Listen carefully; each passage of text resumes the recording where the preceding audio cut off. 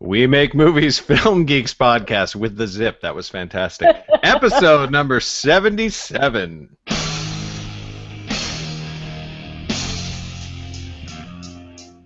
Welcome to the We Make Movies podcast, making the world a better place, one film at a time. And now, here are your hosts, otherwise known as the director, the actress, and who the hell is that guy? Chad, Michelle, and Garrett.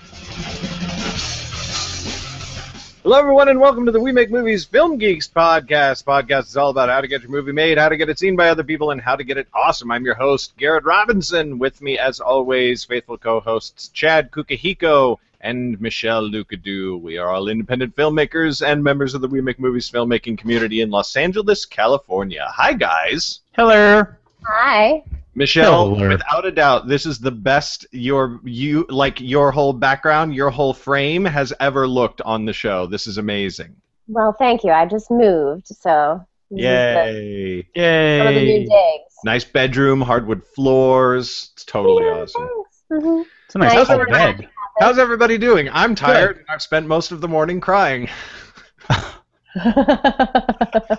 I stayed up all night working on Unsaid, and so, like, Oh, I thought it was your time of the month. I thought that's yeah, what you well, were saying. it's that too. Like, it's a whole trifecta. I'm working on my film, which is a tragedy. I haven't slept, and I'm on my period. So, but no, it's been amazing. It's been fantastic.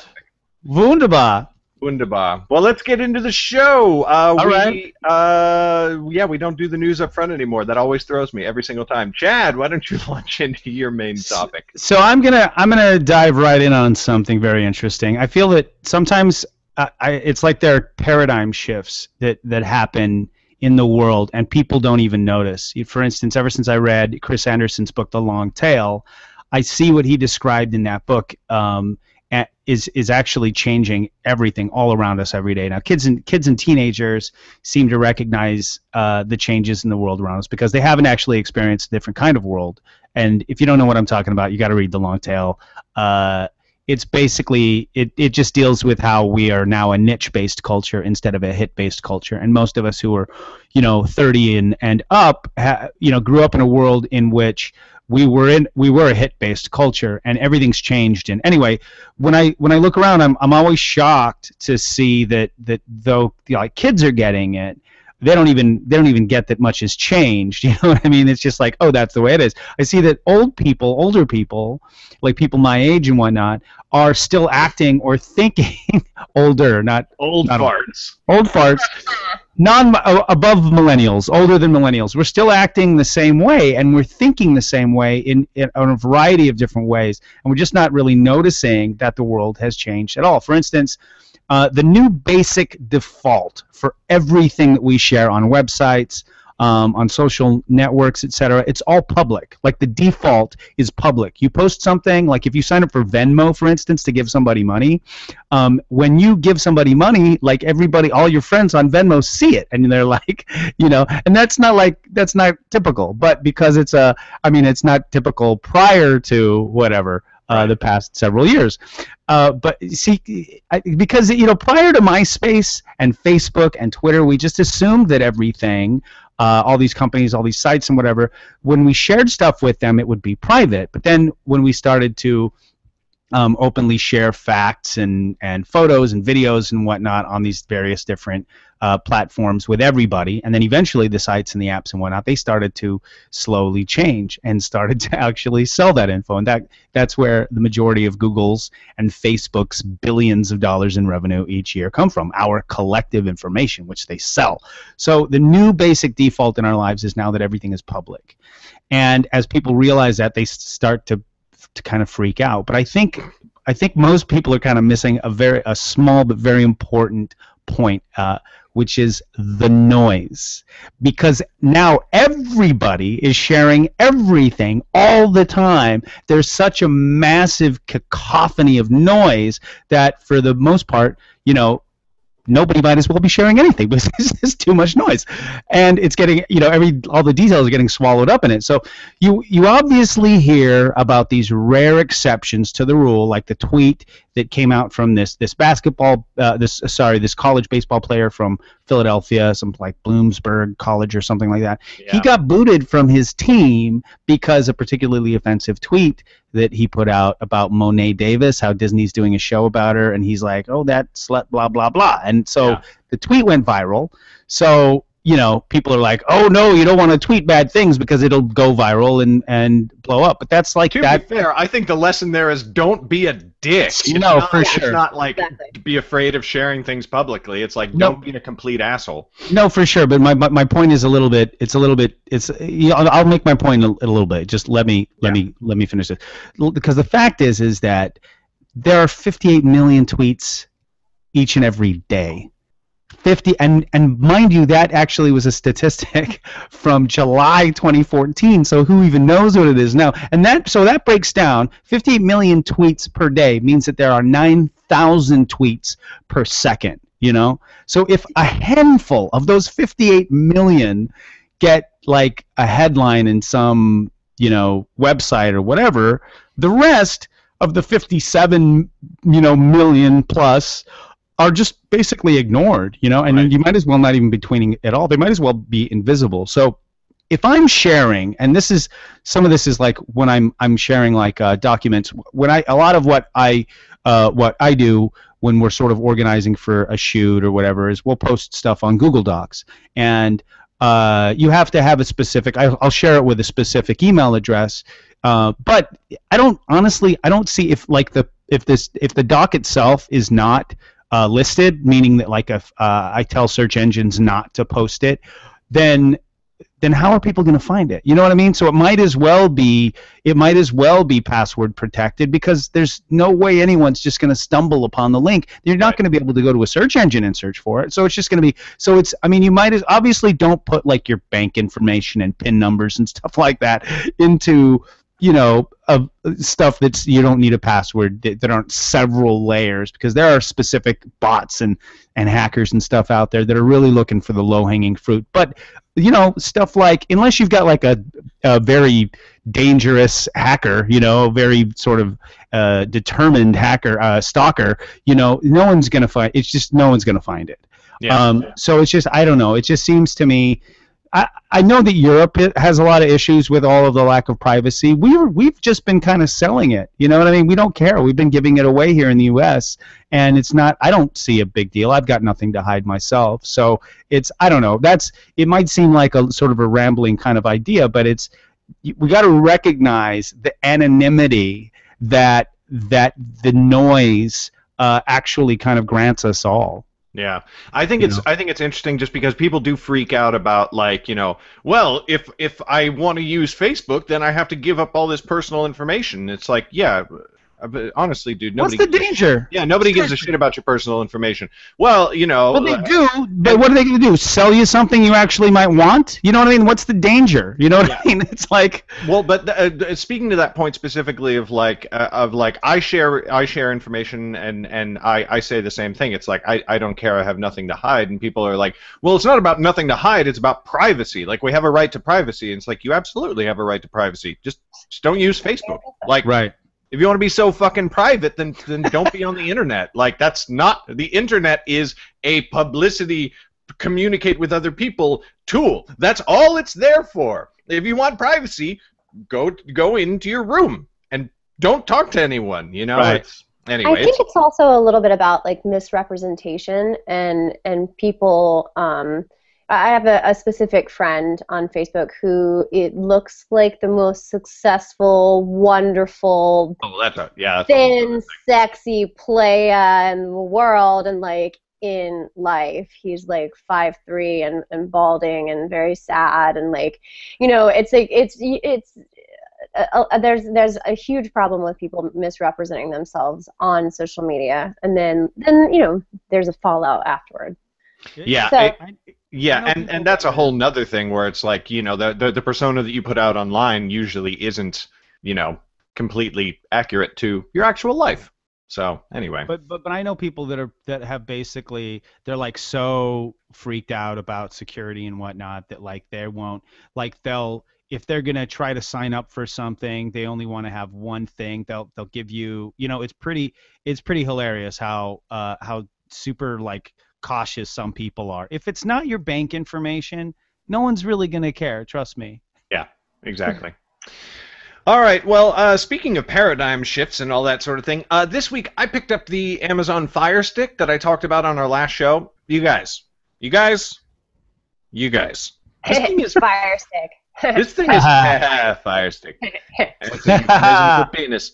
Sounds like a disease. This thing is awesome. The user interface, first of all, it works similar to the Chromecast, but the design is very different. Basically, you're broadcasting internet TV to your actual television. It plugs in like a USB stick, but to an HDMI port instead of to a USB port, and it just goes right into your TV. The user interface, really, really awesome. It comes with a remote. Yeah. That's insane. Oh, yeah. Why don't they fix their freaking website? Well, they were busy developing the Fire Stick. Because they've been developing the Fire Stick. But they can take it back. God. Yeah, sorry. I know. It's weird. So annoyed by that. But I'm even a Prime member, and it's like it so annoys me. Yeah, no, but if you're a Prime member and you plug that stick into your TV and like you have to log in with your Amazon info and everything, but like it's weird. Like you can tell they put a lot of time into the user interface of the Fire Stick because like using the remote is a pleasurable experience. You know what I mean? Like when you get your first iPhone or smartphone. Seriously, yeah, it's so like playing with you like playing with your Fire Stick. I do. I enjoy playing with my Fire Stick very much. And so it comes with a remote. It comes with a remote, but you can also control it through an app on your phone because you know you're going to lose the remote at some point.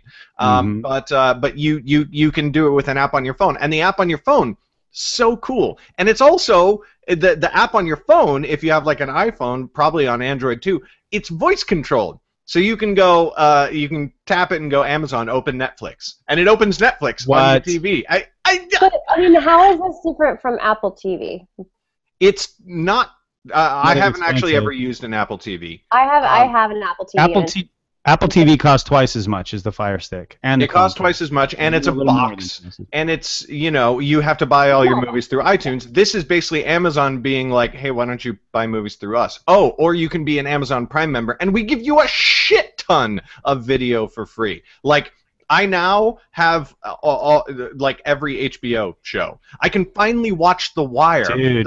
The Wire isn't on Netflix. The Wire is not on Netflix. Wait till my next thing. Wait till I talk about my next thing. Big news that came out. No, for sure. But it's really awesome. You can search for and buy or rent movies and films on the TV itself. Like you just scroll through and all your account info's in there. So it's like you want to rent this movie? Just click and it rents it and it plays. Or if you're on your computer or you're on your phone or something like that and you're like, oh, I want to rent that movie, you can click rent and rent it through the website, and then it's automatically on your TV via the Fire Stick, and it's just in your library and you just go and play it. It's a really good device. So Amazon Instant Video has, in my mind, if they don't fuck up the marketing, if they actually promote it and put the effort into it that they need to market it as a product, Amazon Instant Video just became a serious contender because they need to take that user interface and fix the frickin' website user interface for Prime because it's awesome. Hey Chad, how do you feel about Amazon's user interface? I don't think he's a fan, Michelle. So good. They should. Never heard that. I mean, maybe, you know what? I haven't been in a while because I just gave up on it. It's entirely possible that they've already improved it. I don't know, but it is possible. Yeah, well, I just do everything through my stick now. Michelle, why don't you tell us about a documentary you saw? It's really interesting. It's called History's Hidden Engine, and it's all about like socioeconomics. And I'm one of those girls that read like all the Freakonomics books. I love that kind of stuff. But it had a section about the film industry, and it says like it's according to the documentary, the stock market plays like the hugest part in what types of films are popular. Huh. So like every classic horror movie was produced in a bear market, like Dracula, Frankenstein, King Kong, the Mummy, all of that. Like, and whenever there was a bear market, like everybody's wanting to watch horror. And when the Dow Jones was plummeting, people are like literally like, let's get creeped out. And when stocks are rising, folks watch mostly adventure and like family flicks. So they have a bunch of examples, but like in 1937, the best example of family flicks is Disney.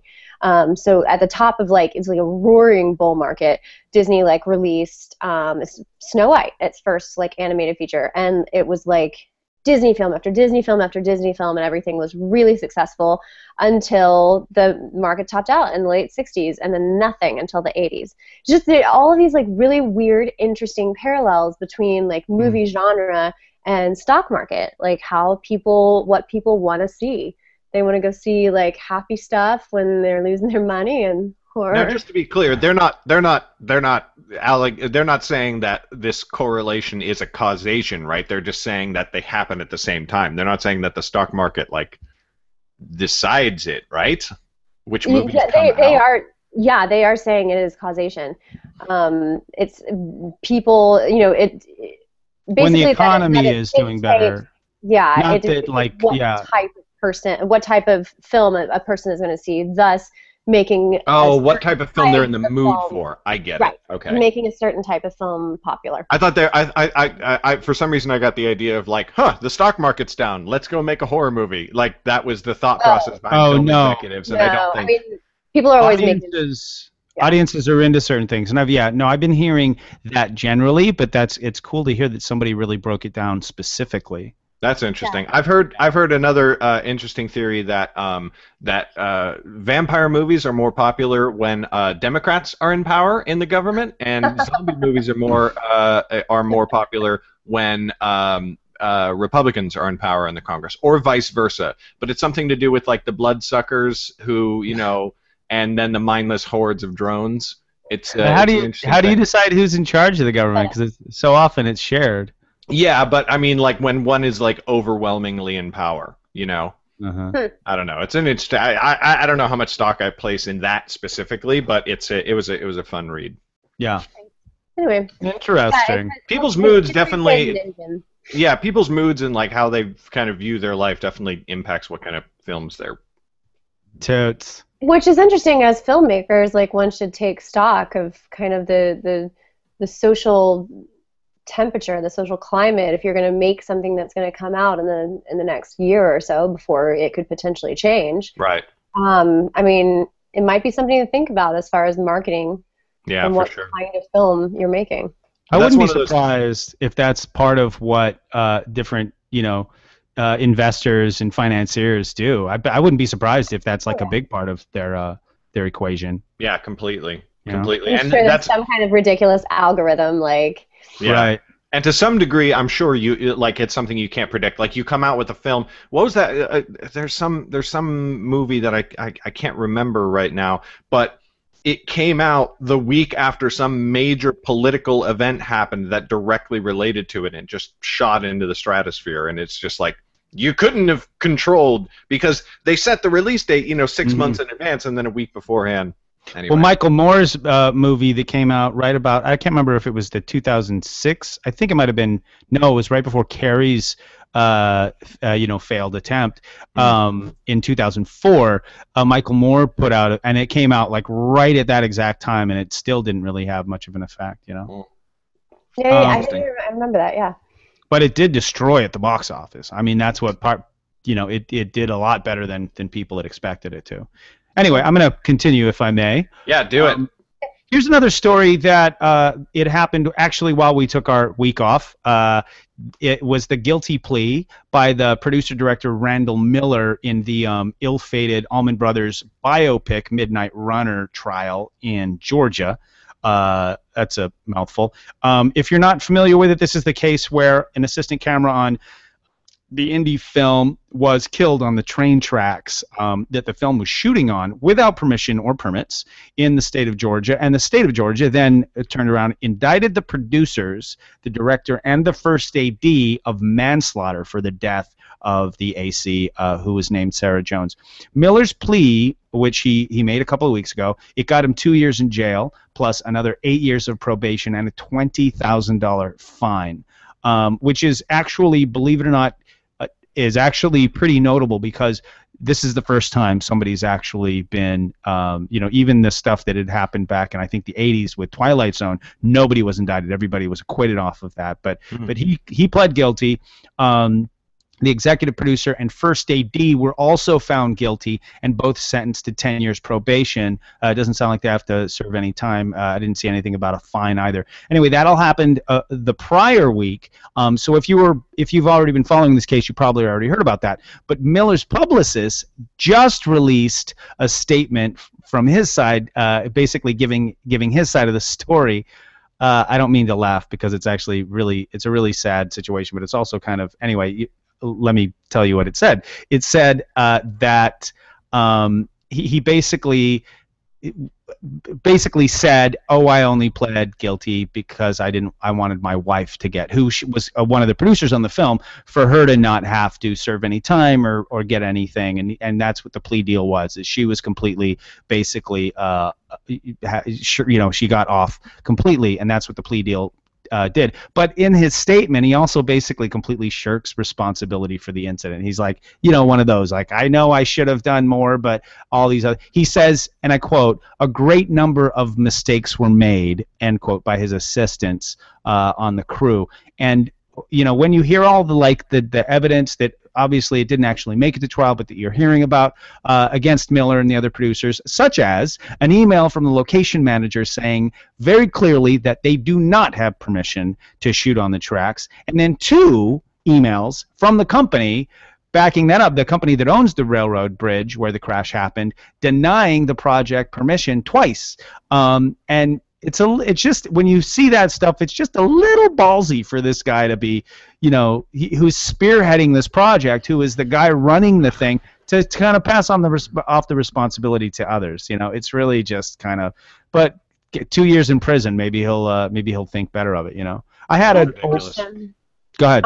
Why the first AD? What happened with the first AD? It seems like I don't know. I mean, the first AD, I would think, would be like, they're the person who's, theoretically at least, in charge of running the crew and also watching out for the crew. Like, they should be the one being like telling the director and the producer, we're not doing this if we don't have permits. Absolutely. Right. But I could imagine being first AD on that and like being in a really difficult position if the producer director is. Yeah, you for sure. Set. As first AD, you run the set. So if you say we're not doing this, and then you're not doing. So I completely like when we did Jam and we got stuck in that sandstorm. I totally could have shut it down. I was first ADing that production. I could have shut it down. I basically put it on to the producer and the DP, who was worried about his equipment. I said, it's up to you. You tell me. If you don't feel comfortable, then we're shutting down. And so he was like, but I didn't really, I should have been looking at, in hindsight, I almost wish I had gone back. I almost wish I could go back. If I could go back, I would stop it because the people were in danger. Stuff was flying through the air at high speeds and whatnot. And, and I totally would have, if something bad had happened, I would have taken responsibility. That's the first AD's job. Yeah. Yeah. Well, anyway. It's pretty. It's sad, but I mean, he reminds me of an old boss whose name I will not mention. But it's so fascinating. People that want to take all the credit for things when it goes well, but then take zero responsibility for anything that goes bad on sets. Yeah. Well, I mean, as tragic as it was, the fact of the matter is it has opened up a can of worms that should have been opened up a long time ago.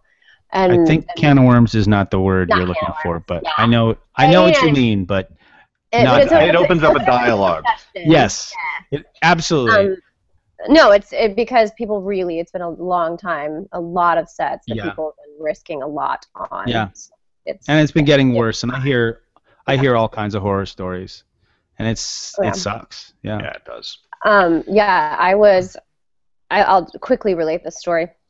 I was on a set of a feature, and it was kind of a racy thing.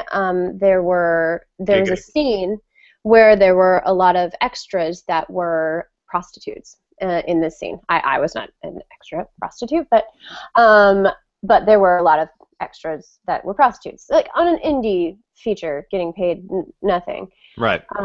And at one point, the director and the director's wife came onto set, and they were like, "Some of you guys just needed to take your tops off. We need more skin." and continued to stand there and pressure these poor women and like individually offer them $50 to take the tops off on this film. They're like, "We need more skin. We need more skin." Oh, Jesus. Like, are you really? I mean, like, how many rules are you breaking? This is ridiculous. Right. But That's I mean, it happens all the time. It's just another thing. Like, people think that because they're, I don't know, because it's an indie, they can do whatever the heck they want. But that sucks. You can't do what you want. You have to do. There's rules. There's things. There's meh. All right, I'm going to move on because I'm depressed. All right. I'm going to move on to something that's actually. Well, I've been crying all day. I'm going to move on to something that's actually still a little depressing, but not really. If you don't like the movie Chappie, I want to punch you. Really? Oh my God! I saw it on Friday. I fucking love it. It is interesting. Oh my God! Have either of you seen it? I've not seen it because I've been afraid of getting depressed because I like his first two movies, but he doesn't. I don't know if you've read any of the interviews that Blomkamp gave afterwards. He's like apologizing for it. Really? And it's like, yeah, I've been. No. I don't. Been not. Do not apologize. Do not apologize, Blomkamp. Better than District 9. It's better than District 9. That's some bold words. Yeah. 30% on Rotten Tomatoes. 30% with critics. Critics, yes, but only 64 with people. That's not a huge. Well, you know what? 64% of the people are wrong, and 36% of the people are no 60. The other way around. I'm tired. I think the main issue with that is the title. I saw that. I don't know what Chappie's about. I don't know anything about Chappie. I don't know. Maybe it's like based on something, whatever. Oh, but the marketing was terrible. Yeah, it was awful. I passed a great though. Say again? Well, the preview was great, though. It's called Chappie, and you're like, what is it? Like a remake of Small Wonder? That is what I thought it was. Well, the preview was great. The preview is just not the movie at all. It's not the movie even a little bit. Like, you see the movie, you see the trailer, and you kind of think, okay, so this is probably some kind of reasonably feel-good movie about a robot, like finding sentience and independence and discovering what it means to be a person. That is only what this film is in the loosest possible sense. It's really it's extremely dark in some places, uproariously funny in other places. If you're a parent, there are scenes with this robot that you will feel like you're witnessing child abuse, because basically this robot becomes sentient but doesn't know anything, and its learning capacity is just through the roof, so it starts learning everything very, very, very, very quickly, picking up language and culture and all this sort of thing. But it falls in with these gangsters who want to use it to commit like a heist. So they're like, well, we got to toughen him up. So there's scenes where they're just like toughening up the robot, and you're like, stop it! It's like a baby! Stop it! It's just really, really good. There's only like one or two moments in the whole film that I felt were a little bit cheesy. Which, you know, whatever, but really solid performances by everybody. The graphics on the robot. Solid performances by Die Antwoord as well? Yes, dude. Get out. Seriously. No, that's one of those things. They're one of those things where, like, you watch them and you're like, clearly not professional actors, but refreshingly so. You know how every once in a while you can have somebody in a film, and the fact that they're not a professional actor is somewhat refreshing, because it's like they're not trying to act, and therefore they feel very genuine. You know what I mean? Like, I feel like we saw they reminded me how do I put it? They reminded me of Kazan like, did that with like one of the leads in Panic of the Streets. It was a guy who'd never acted before, and he was like just a regular dude, and like carried it. I mean, you know, Right. he didn't have a huge amount of charm or presence or anything, but you felt like you were watching a dude doing shit in Yeah. real, you know. I never saw Captain Phillips, but I feel like people said that about the Ethiopian actor, like the main Not pirate. just him, all of them. Like they were all from that same, like they all grew up like it, they didn't grow up, but they all lived in like the same subdivision in Minneapolis, apparently. Right. Yeah. And Yeah. but like they're not big actors, they're not like super Yeah. pro awesome actors, but they Oh were yeah. there and they were like it was like they were actual Ethiopian pirates. Dude, And that guy looked really good. The guy, I haven't seen the film, but just from the previews, that guy looked good. That and lead D. bad guy. Antwoord, they are the gangsters. They are the, you know, gangbangers, and like they're running around and they seem like weird counterculture South Africans who just like they're very legitimate and very Let me ask you one question though about yeah. it, because you haven't really talked about the main problem that a lot of the critics have with it, which is that it's all over the place, and that it doesn't really it doesn't really have sort of a main, and you don't really know what's going on pretty much from at any given moment. What do you think? I don't think you ever don't know what's going on. It's not a plot driven movie at all. It has a plot that like that kind of pulls the characters through itself, so to speak. Mm-hmm. But there's a lot of moments that are just about character, where the characters are just doing a thing, and you're learning more about them, and they're having like these intensely emotional interactions, and they have like it's not like the plot. It's not a James Bond film. It's not like bam, bam, bam, and then the thing, and then the thing. Like a robot is trying to figure out what the hell it is, and a bunch of other people are trying to figure out what the hell to do with a sentient robot, and they're pulling it kind of all over the place. It's like watching parents with kids go through a really bad divorce in a lot of places. You know what I mean? Like as a parent, it was sometimes very hard to watch the movie because whoever played Chappie, I don't know. I looked up the guy's name, but I can't remember it. It's the same dude who's always all of his. I recognize his voice right away. The same guy who was the lead in District 9, same guy who was the main bad guy in. Is he really? Yeah. Oh yeah, wow! I recognize his voice right away. I looked him up on IMDb. I didn't recognize his face. That was my problem. So if I can just like wrap this up, what you're saying, Garrett, is that Chappie doesn't really have a good plot, and it doesn't have some great actors. And I don't think it has a bad plot. Some kind I of just think it has a subliminal like hypnosis going on the screen that you walked out and you were like, I like Chappie. I don't think it has a bad plot. I think it has a very anti-typical plot. I don't think it has bad actors. I think it has actors who are very much not the norm, and I don't think it has I don't think it has bad characters. I just think it has characters that people are like, you can't pigeonhole the movie. It's not a pigeonholable movie, and I feel like people just want to be like, oh, well, it's just like AI by Steven Spielberg, but with gang violence. It's not. It's not that.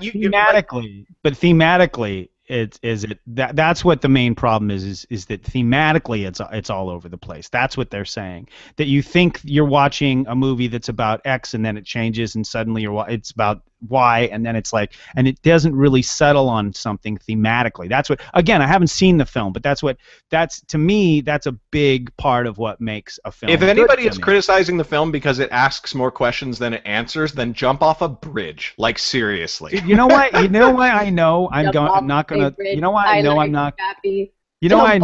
like this movie? Why? Because you think that shoot, what's the name of the one there's a film, there were two like superhero-ish movies that came out same year, Kick-Ass, and then the other one, I can't remember the other one. Scott Pilgrim. You think Scott Pilgrim's a better movie than Kick-Ass? Oh, no. I don't think it's a better movie. I just think I like it a lot better. Oh, okay. See, and it's like I know that Citizen Kane is a much better film than Lord of the Rings. However, Lord of the Rings, I like it a lot more. You know what I mean? Okay, I hear you. But I think like I need some theme in my film. You know what I mean? And I need a good solid. I think it's got theme. I just don't think that it's like. I think that literally, like, here's this blank slate, which is this robot, which is the first robot with artificial intelligence, and certain people in its life are trying to teach it one thing, certain people in its life are trying to teach it another thing, and certain people in its life are trying to teach it another thing, and by the end of the film, you don't know which one was right. And the robot kind of just says, well, fuck all of you, I'm going to go off in this direction because that's what I think is right. Spoiler. And, well, I don't know. It's like, it's not, that's as general as I can say. Some people are good, some people are bad, and the hero doesn't agree with any of the other people. Like, I don't know how much more general I can get. I don't know. I think it's a great film. I think I was disappointed with Blomkamp after Elysium. I am fully back on the Blomkamp bandwagon. Interesting. Now. So you like this better than Elysium? Huh. Oh, much better than Elysium. Wow. Yes. Yeah. Much better. Okay, so I think I'm done with the robots. Get the fuck out. But I have things to say. I actually want to talk about reality television. I know we don't talk about it a lot here, but I have recently started listening to the podcast of Jay and Tony, the Jay and Tony Show. For those of you who don't know, Jay and Tony are reality television producers or creators. They like literally have sold like half the shows in the world to networks. That's a really specific figure there. Specific. So they are Satan. They are Satan, basically, combined. No, They're to blame. Because, see, as a host, I'm thinking no. But yeah, sure. Anyway, so I just listened to a really great podcast about how to get your reality TV show sold. So if you have an idea, like how to get it sold, that kind of thing. And it's really interesting, and I think a lot of the ideas can be moved over, can be kind of brought over to scripted. First of all, they're talking about it's just that pitching is an art. If you're pitching something to someone, it's basically you have to have a great sizzle reel or a star attached. I mean, like, I get it with scripted, you can have a really great script, but if you have someone attached, that's automatically going to be visibility, that's going to be money coming in, or just a really great sizzle. Otherwise, apparently, according to them, like, nobody cares. And if you're going to pitch, like if you're going into the room, interestingly enough, bringing said star into the room with you, not a good idea. A lot of stars are not very good pitchers. Makes total sense to me. Yeah, and a lot of, especially actors, tend to be very different, sometimes can be very different on camera than they are in person. So, you know, don't bring Lindsay Lohan with you to pitch your next speaker, because she'll probably be strung out. Bring her to your next drug deal, but don't bring her to your... I wouldn't bring Lindsay Lohan with me. End. Full stop. The end. Anyway, it was tons of info about like creating and pitching, creating a good sizzle, and like pitching, like, you know, you can if you're creating something just to pitch it to potential investors, you can download the soundtrack to like Far and Away. You can steal crap from YouTube because it's not going to see the light of day. Right? You don't have to have any rights for anything. It doesn't matter because it's just a sizzle and you're just using it to pitch, which I found interesting, and automatically, immediately downloaded the soundtrack to Far and Away because I was like, oh, I love Far and Away. And that, you know, the average sizzle should be less than 3 minutes. Whatever you do, don't pitch while you're actually showing the sizzle if you're in the room. You know what I mean? Let them actually watch it. And you should be able to, you know, the elevator pitch, you should be able to pitch in 3 sentences. Anyway, it was really interesting. It's an interesting podcast, and I feel like I'm learning a lot more about scripted stuff from reality stuff too. That's awesome. I got to specifically on that sizzle reel thing, and using copyrighted material for that. I first got exposed to that. I worked for this director for a couple of months years ago. He probably totally doesn't remember me. And the guy's done some he's done some Hollywood films. He's not whatever. But he had a whole project going on while I was there. He was pitching a film. Obviously, I'm not gonna say too much about it, but it was a film based on a video game that was basically the last video game you'd ever expect to be made into a film. And he had this idea. What? Myst. No. No. He had that. Dude, Myst would probably make a great film. He had this idea for. for how to turn it into a movie. Androids. No, and he Space edited. Invaders. His pitch for it was he edited a trailer for the film out of existing Frogger. films. Nope. And he used footage from movies like The Island, that Ewan McGregor movie, a bunch of K-pop, like Korean films that I'd never seen before, a whole bunch of, and he had music from fucking everything. He had music from The English Patient and like Star Wars and fucking Indiana Jones. Like it was, but the trailer totally came together. It didn't feel disjointed. You were like, I'm seeing all of these things from all of these different movies, but he picked all of these elements that completely worked with each other. It was very, very interesting, but after watching the trailer, I was like, dude, if you could make a movie that fulfilled the promise of that trailer, absolutely I would go and watch that. And talk about cost efficient, you know what I mean? Like there's little to no cost for that. Exactly. Yeah. So that reminds me of that. Have you ever seen the trailer of The Shining that was edited together to make it look like a romantic comedy? Yes.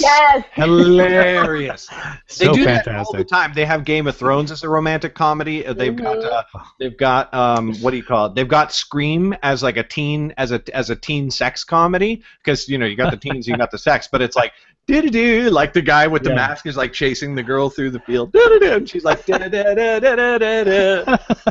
amazing. All right. Yeah. Since we were talking about reality TV, I have absolutely nothing to say about it, so I will continue, if I may, with actually what I thought was kind of the coolest thing, but whatever, it's last, so there you have it. Save the best for last. Save the best for last. So since we didn't have a show last week, we obviously did not get a chance to discuss what I think is the biggest news from last week, which was the announcement at the Apple event on the 9th of March that HBO will be available starting in April exclusively on Apple products on their brand new HBO Now platform for only $14.99 a month. So I win.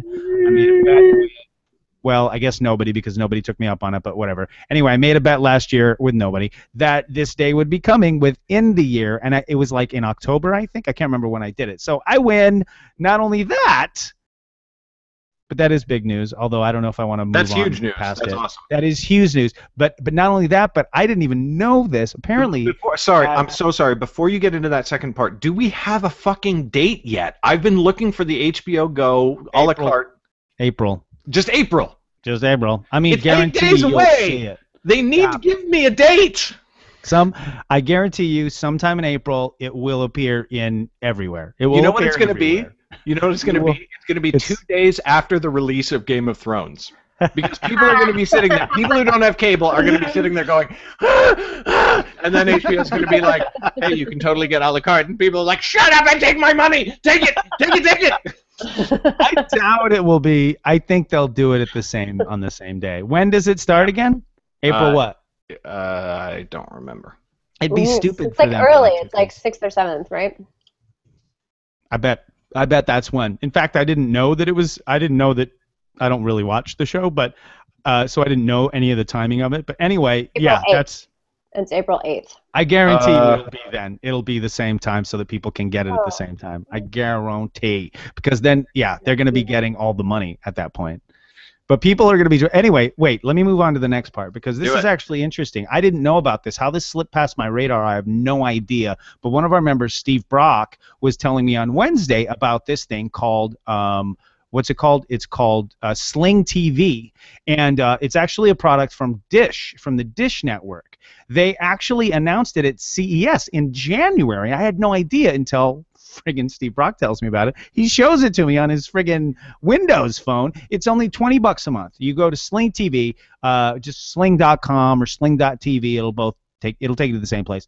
And for only $20 a month, you get like a basic offering of a lot of channels. I think it was like, it started off, I think it was 12, but I think it's built up to like 15 or so. And guess what's included on it? ESPN and ESPN2. You also get...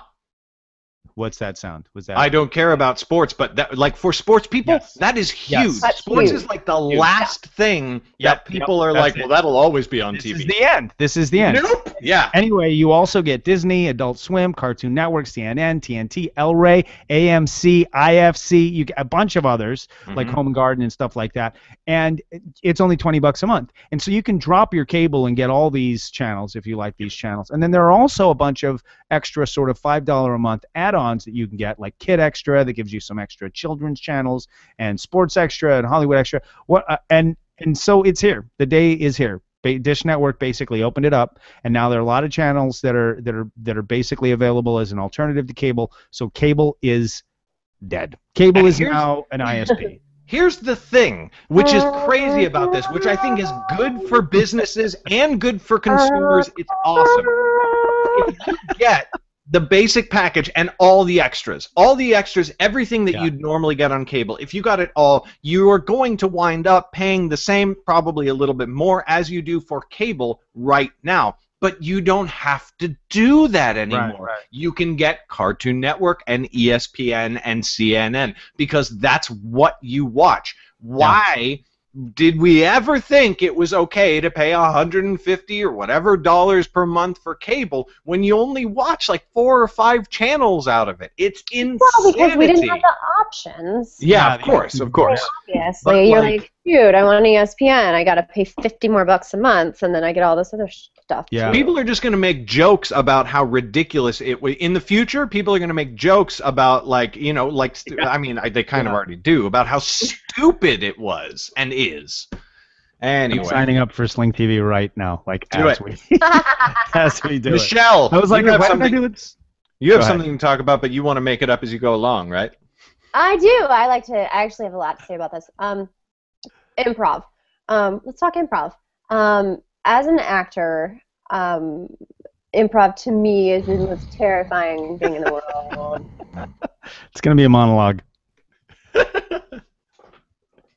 What? I'm just saying, as a writer director, to me, improv is the most terrifying thing in the world. I actually, it's happening. So here's what I have to say about it. Is it's like such a trend now in TV. Yeah. Improv is everything in like multicam comedies. Our fabulous Patrick Duncan, I was talking to him the other day, one of the members of our We Make Movies community, shot an episode of Parks and Rec, and he's part of our improv. He shows up to all of our improv nights. He was great at it. He does a good job. I'm like, step away. I'm scared of improv.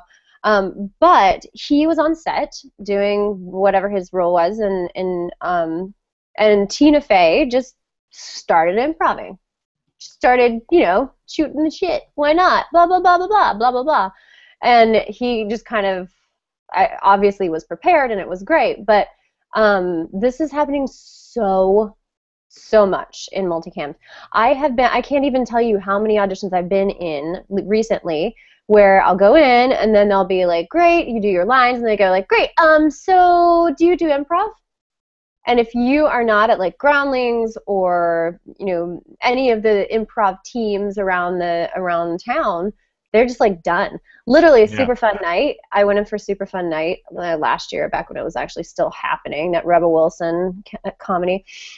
And it was just for like some bitchy girlfriend, and I went in, and they're like, great, so do you improv? And I was like, I mean, not really. And they're like, great, thanks, bye.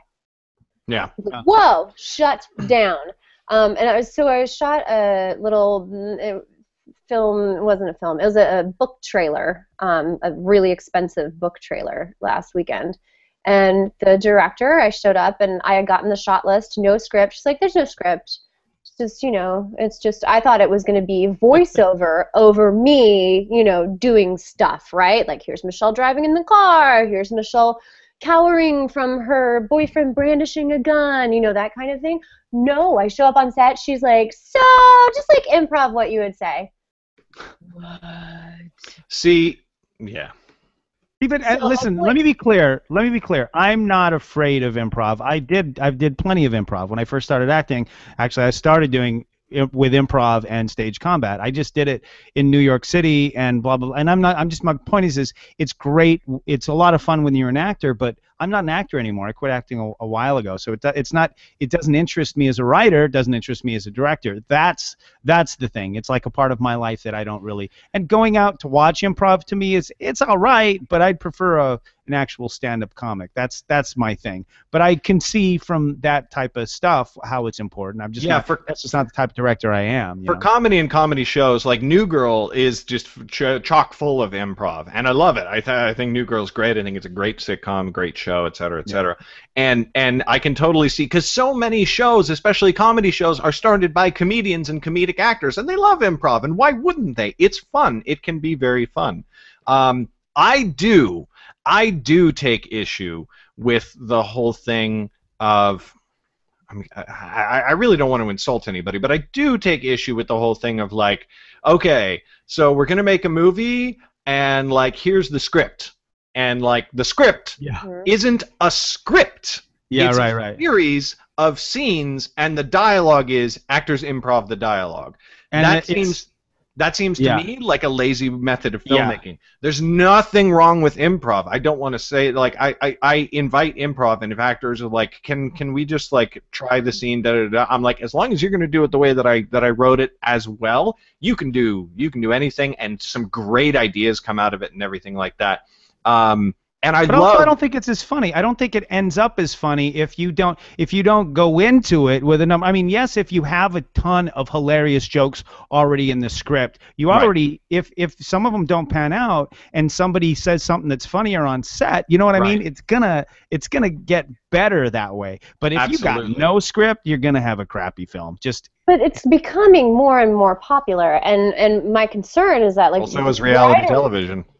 Right, but so writers are going to start losing even more jobs, because I was at a talkback or a Q&A at the LA Film Fest for a feature, an interesting, like, post-apocalyptic feature that they had talked to the director, and the director was like, yeah, the film was completely improv. Yeah. We just hung out together and kind of figured out what we were doing, and I'm like, that made it to LA Film Fest? Yeah. What? A lot of crap. Ridiculous.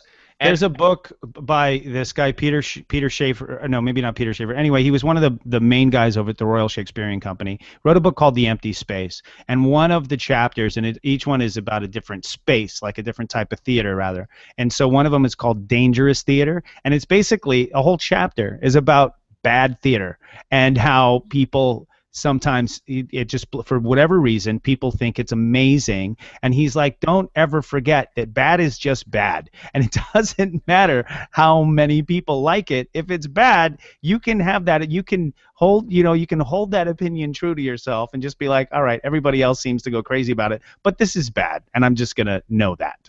Yeah, in my opinion, the worst the Iron Man films, for example, is Iron Man 2. That script, 70% improv. And they said that. They were like, we just went in and, like, figured out a lot of the scenes, and this is like however somebody wants to make a movie, I'm never going to say that it's a wrong way to make a movie. However, where I do, as a writer and director, where I do take issue is when actors show up and they're like, and they don't see the need to memorize lines because they're just going to get the general idea of what they're supposed to say and then make it up on the spot. And I've had that happen on 2 different projects, and I'm just like, no.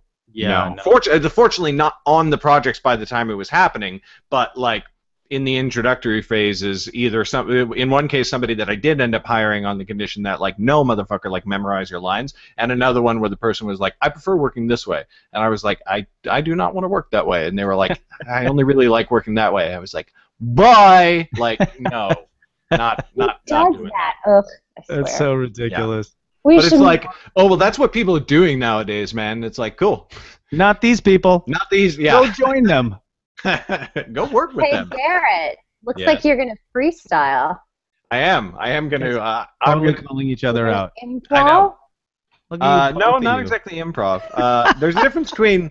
There's a difference between a talk show and talking off the cuff and improvising. I just want to point out the fact that somebody came completely prepared to this particular show. Yes, you did. But Oh, I've been up all night and I spent all morning crying, and that's my excuse. Star.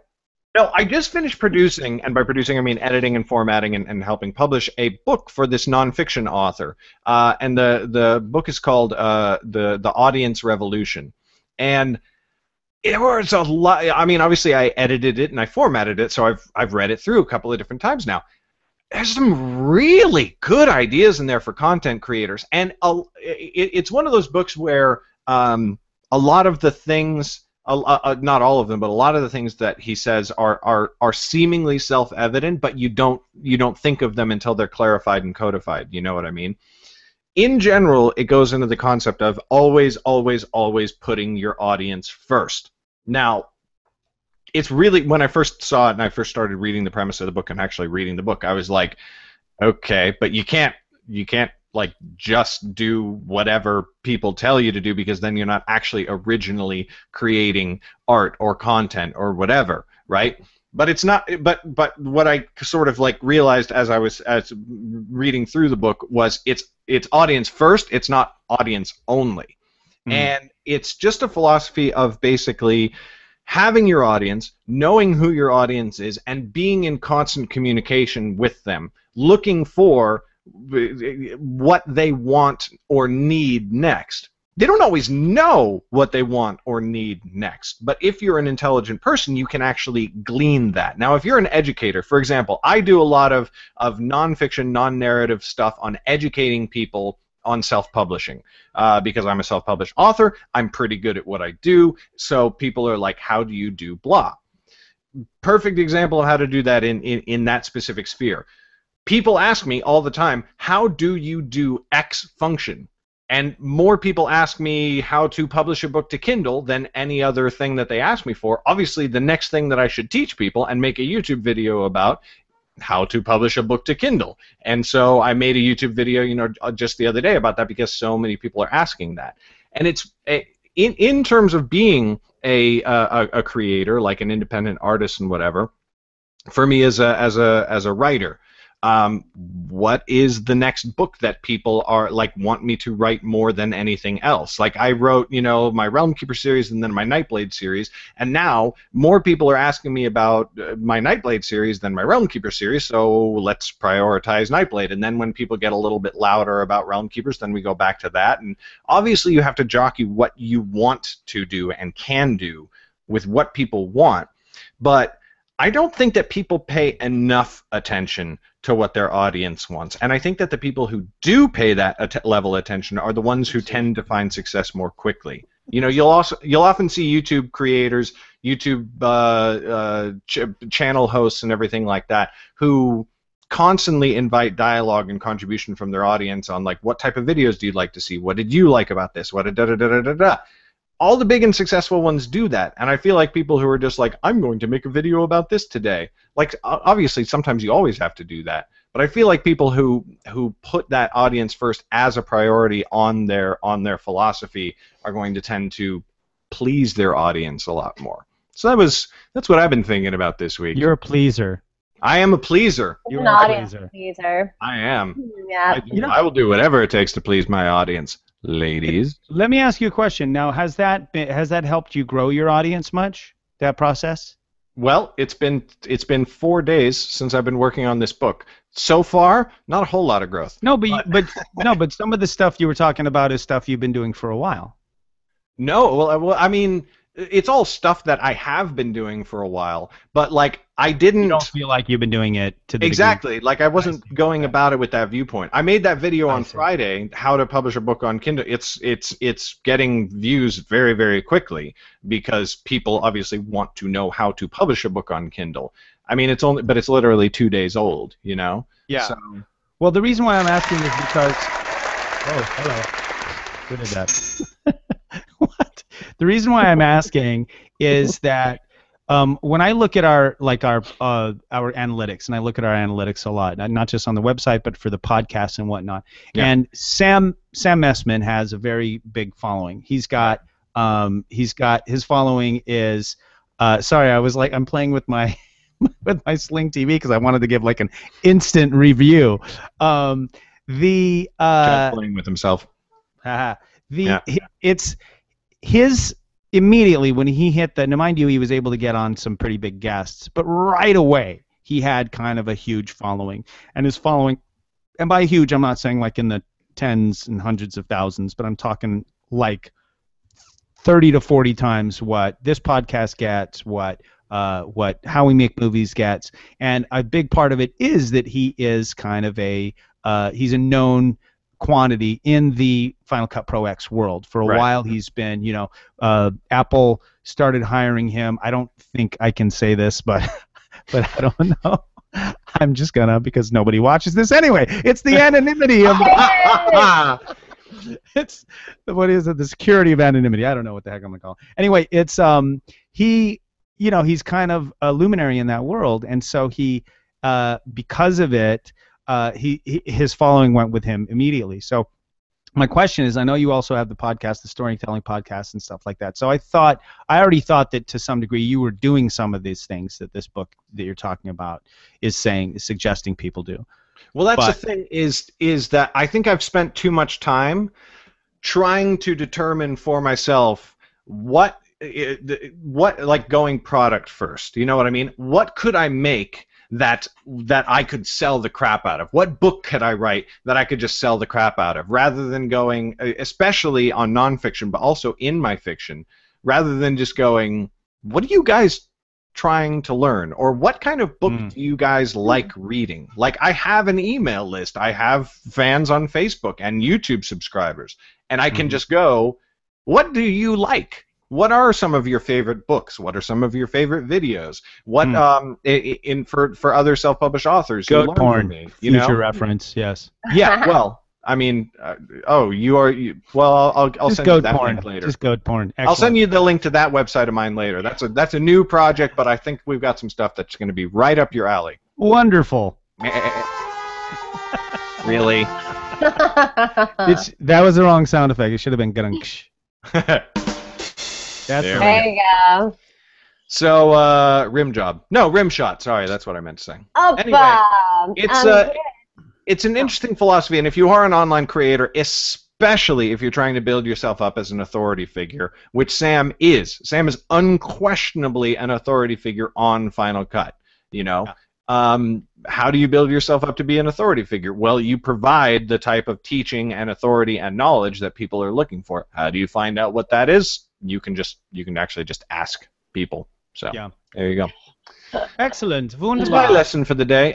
Let's get into the community news. First of all, as always, if you're watching this on YouTube or if you are listening to us on the iTunes feed, please pop over to iTunes and rate the show. We love hearing your ratings and reviews, and it helps other people find the show as well.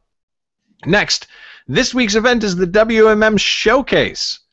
I have no fucking clue what this is. Chad, do you want to explain to people? I think Michelle probably knows. Are you in it? Yeah, I am, in fact. It's interesting. We have a lot of very talented actors and actresses at We Make Movies, and there has come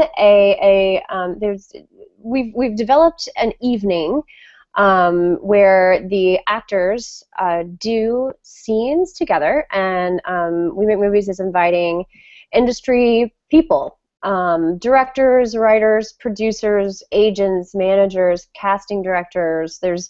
I know for sure well over 20 RSVP'd people, like industry people, that will be in the audience that night. Be gentle to them. Do not tear the clothing from their flesh.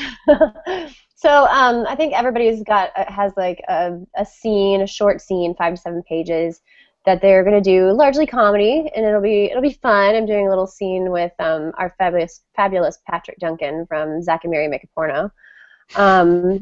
And I know there's a huge age difference thing, which actually makes it a lot funnier.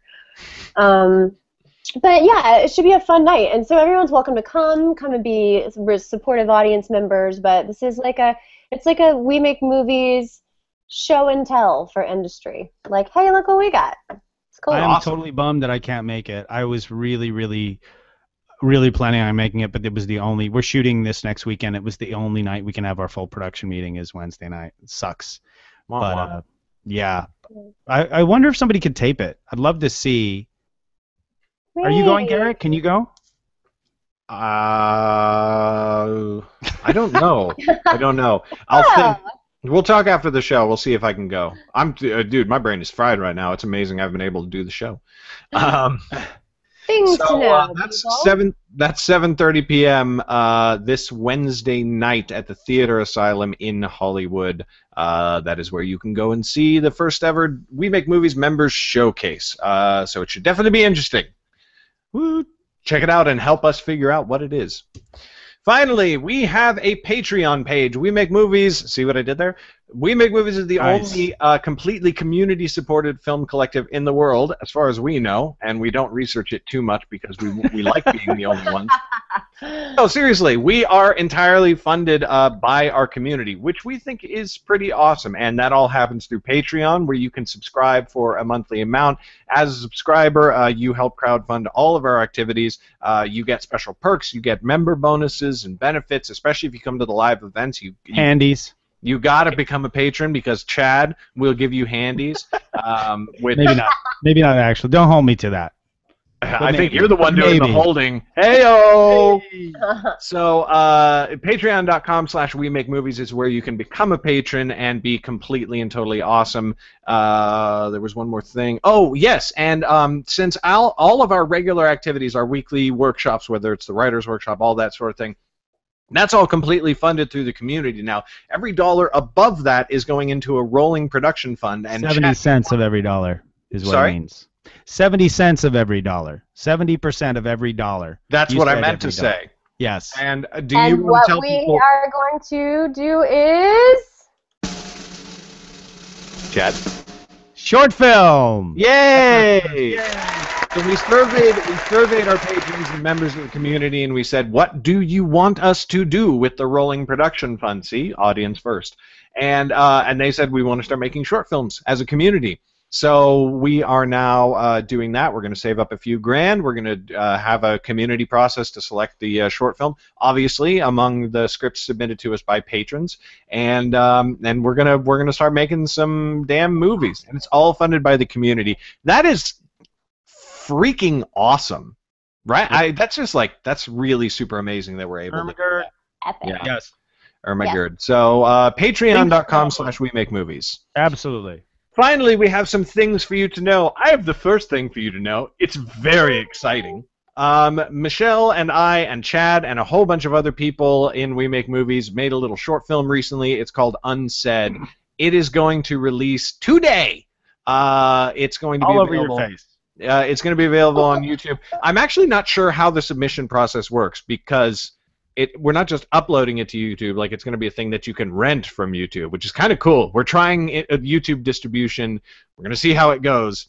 You should put it on everything. You should put it on YouTube. You should put it on Vimeo. You should put it on. You know what I mean?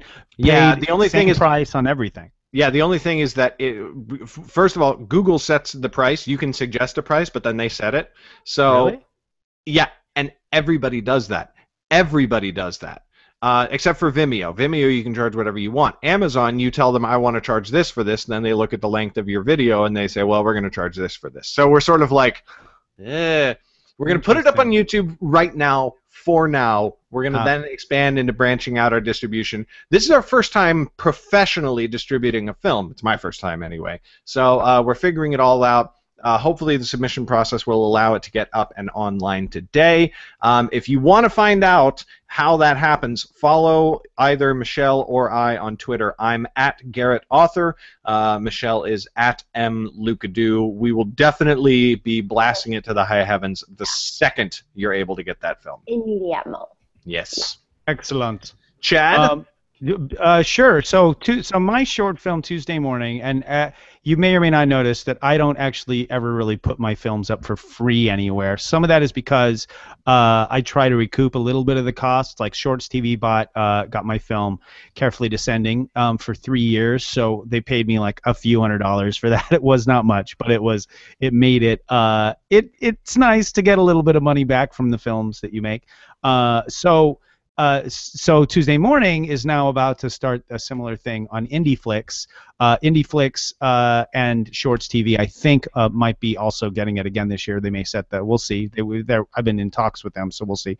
But it's about to go live on IndieFlix, which is something you should know. You should go to IndieFlix.com. It can be I think it's like $5 a month. If you get it like during the holidays or something, you can look for deals. I got mine a super early adopter rate at $1 a month, so it's a really good rate. And then also Sling TV. While we were doing the show, I tried it out, and there's actually a 7-day trial. So that's hard to say no to. Go do it for 7 days. If you don't like it, just quit after before 7 days is up, and then you won't have to pay a dime. But it's only like $19.99 a month. So might Freaking awesome. Michelle? What Garrett said. No, what Garrett said, unsaid. Not unsaid, not what Garrett unsaid, but what Garrett said. First. And we're gonna be getting into I'm very excited about this. I'll definitely be talking about Unsaid and its distribution and how it's going in weeks to come. If the film happens to do well, expect me to tell you how to do it. Pull down my pants. Just start jacking it right in front of all y'all. And that is a perfect note to end this episode of the We Make Movies Film Geeks podcast. Thank you, everybody who watched live. We had a few people popping in here and there. I'm Garrett Robinson. You can find me at garrettbrobinson.com. Chad is at superfreako.com. And you can find Michelle on Twitter at mlucadoo. We'll see you next Sunday, everybody. Goodbye.